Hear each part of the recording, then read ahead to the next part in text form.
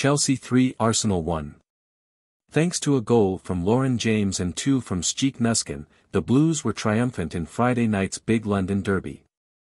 The biggest home attendance in Chelsea women history witnessed us race into a 2-0 lead before even quarter of the game was played, extended to a 3-goal advantage by half-time.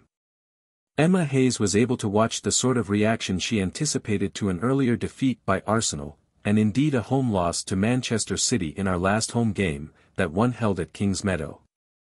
The opener tonight at the Bridge from the irrepressible James, her 14th goal of the season, had a helping hand, quite literally, from Arsenal goalkeeper Manuela Zinsberger, whose initially save failed to prevent the ball finding the net.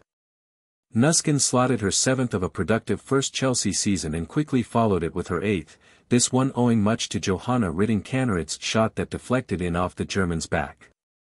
In the second half, Zinsberger atoned partially for her earlier error with a series of saves before the Gunners' late consolation, scored when a Kim Little shot found its way to the net via a touch off Chelsea substitute Catarina Macario. Cleared, it was fired back by Little and hit Macario on its way past Hampton.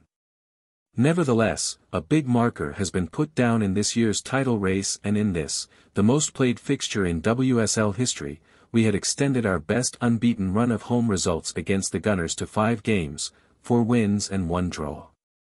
Please subscribe to the channel, like, share and feel free to leave your comment in the comments section on below. Thank you for watching. We really appreciate your assistance. I see you in my next video. Bye for now.